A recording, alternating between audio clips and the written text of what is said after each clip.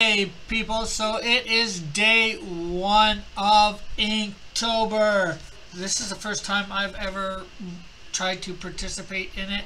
I do hope like what I'm going to do over the next month for Inktober. Today was, as you can see, the prompt was ring.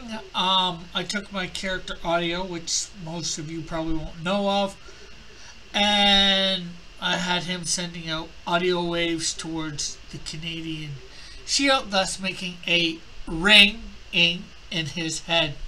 So that's how I use the prompt word today. So I'll probably do this little thing each day and tell you exactly what was going through my head.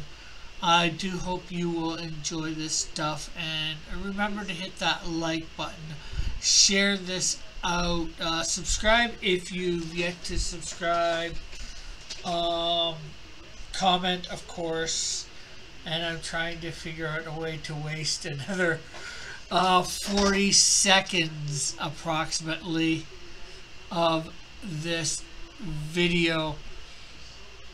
So I used a Copic non-refillable marker multi-liner 0.8, and I used a 0.3 to do a lot of the cross-hatching shading, and I also used a Sharpie for some lines too, I think it is.